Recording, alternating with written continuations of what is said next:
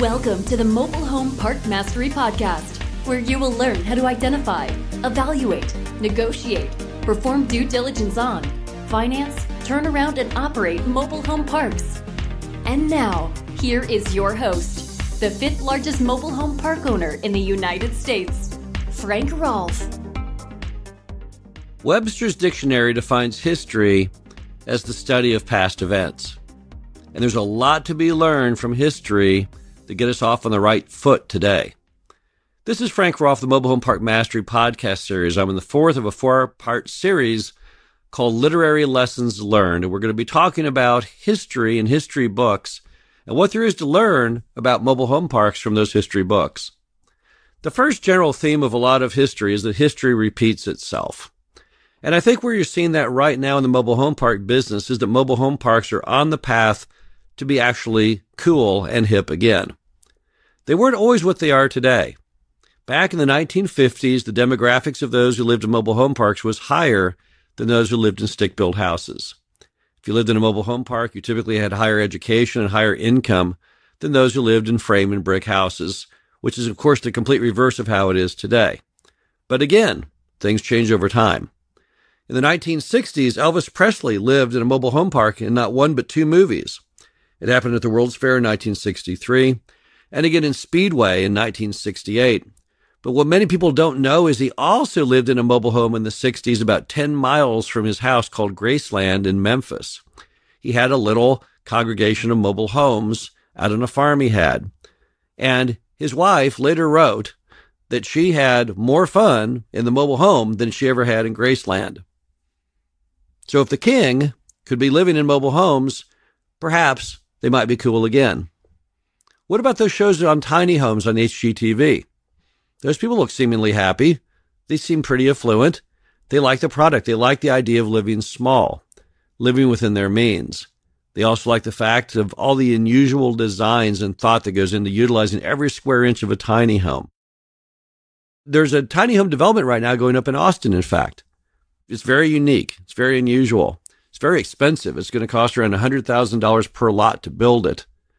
But if you're spending that kind of money, you have to imagine the market consumer testing is showing people want to live in a mobile home product. RVs, of course, are leading the way. Maybe that's why tiny home shows are doing so well. Tiny homes are a derivative of the recreational vehicle industry, and the RVs have such great marketing, such great publicity. They've done so well in promoting their image. Hopefully, mobile homes and mobile home parks will follow behind that. Of course, the media hasn't helped much. Movies like M&M, TV shows like Trailer Park Boys. Seemingly every time mobile home parks make it into the news, it's always in a bad way. And you can't blame the stations for doing that because they're just trying to get an audience to watch. And for the average American and all the stereotypes the media has created, the mere mention of mobile home park brings nothing but thoughts of sex and violence. So people all want to tune in. But of course, that has nothing to do with reality. And ultimately in history, people always seem to come right back to the original truth. And I think the truth they'll ultimately find is that mobile home parks do have certain advantages. They are a little hip. They are a little different. They are a little contrarian. For someone who's bored with their life and bored with traditional apartment and housing fare, who's tired of nothing but shows with Joanna Gaines where you rip out all the walls in the house, paint everything off-white, and put in a couple fake potted plants, they may look at that and say, well, I'm ready for something that's actually new and different. And that may then segue them in to the mobile home park arena.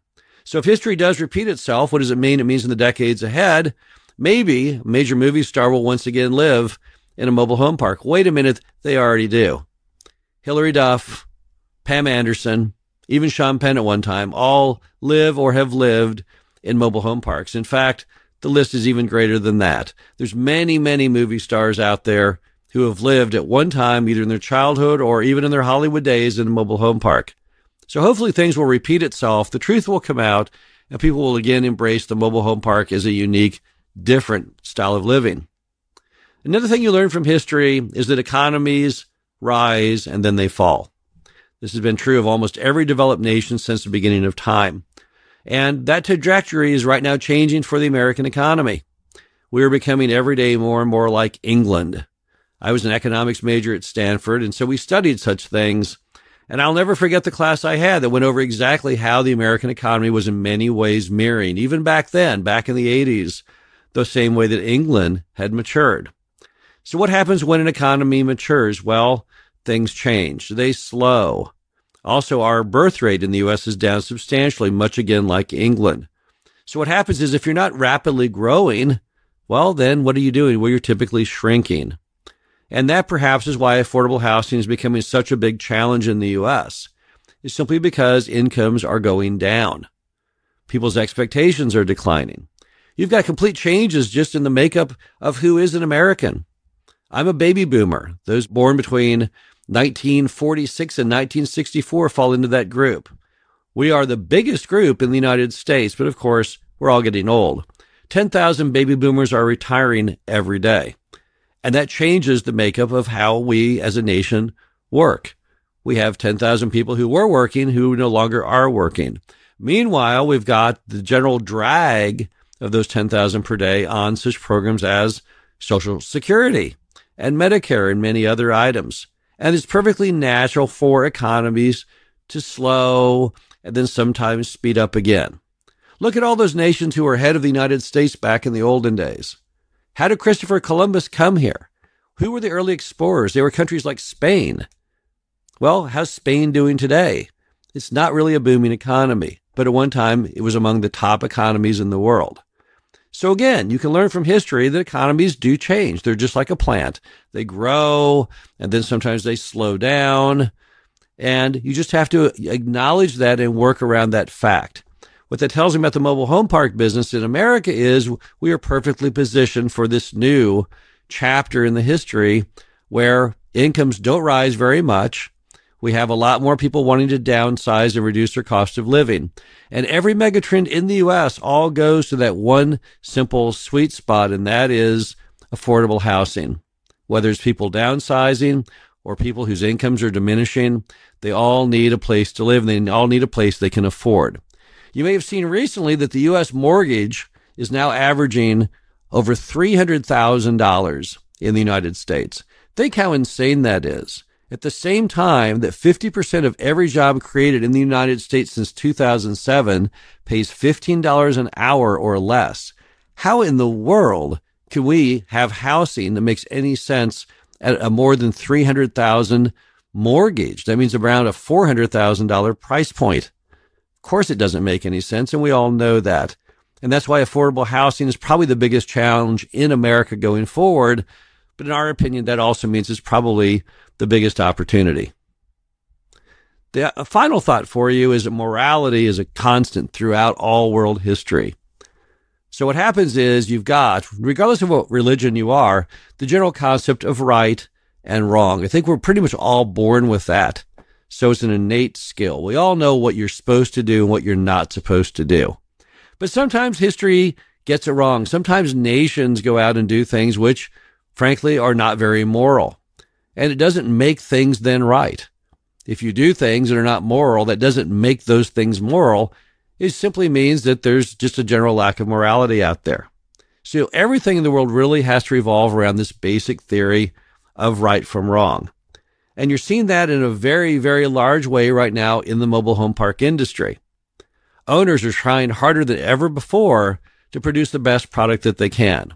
They're trying very hard to professionally manage the parks. People are pouring money back into the capital infrastructure. People are trying to provide a better quality of life for the residents. They're trying to give them all kinds of new amenities and different features, trying to bring a sense of morality to the industry. So what happened? Well, the industry kind of lost its way because a lot of the moms and pops who built these mobile home parks, they had the best of intentions, but over time, they just lost their energy. And in many cases, they also lost their financials because they never raised the rent up with inflation. So over time, they were capital poor and couldn't make the necessary changes. A lot of people think that's okay because, hey, the rents were low, but that's not okay. In almost every state in the United States, we have basically very firm laws against that theory that's called slumlording, which means that you have to provide basic services and housing. There isn't a plan B. Yet many park owners could not do that because they did not have the money to pay those giant bills for capital repair. That's changing now. You have new people entering the industry, people who understand you have to re-inject capital. You have to fix roads and do all the things necessary to provide a good quality of life. And on top of that, they want to provide a great sense of community. Time magazine wrote an article a couple years ago called The Home of the Future. They raved about the mobile home park as a product, saying that it was the gated communities of the less affluent.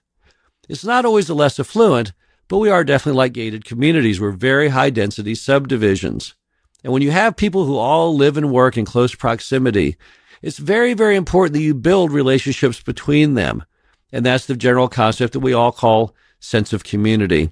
And that's something that I've never seen park owners trying harder to accommodate. Of course, the other part of that is park owners also feel the need to do this to justify increases in the rents. Because again, without higher rents, you cannot have any capital improvements. Also, without higher rents, you can't even have mobile home parks. With apartment rents now $1,000 a month more than mobile home rents, what happens is a lot of mobile home parks are being torn down to build apartments. Of course, that's only logical. So how can you have higher rents and feel good about it? Well, you can always feel good about higher rents if it A, saves the community, but B, is part of the overarching plan of providing a better quality of life. And residents are very happy to pay those higher rents when it means that they get professional management and a nicer place to live. So morality is really a very strong force in the mobile home park business. Always has been since I've been in it, but it only gets stronger every day. And I think that's great because that further aligns it with history and it puts it in its right position in history. You see, I'm really into history. I love reading books about history, again, because I think it helps me see the future more clearly. And if you have never read any books, I suggest you really go down to the bookstore, the library, get a book or two on world history or even American history and study it, because you'll see the same trends over and over. And again, these are trends that really tie back well to business, to real estate, and most specifically to the mobile home park business.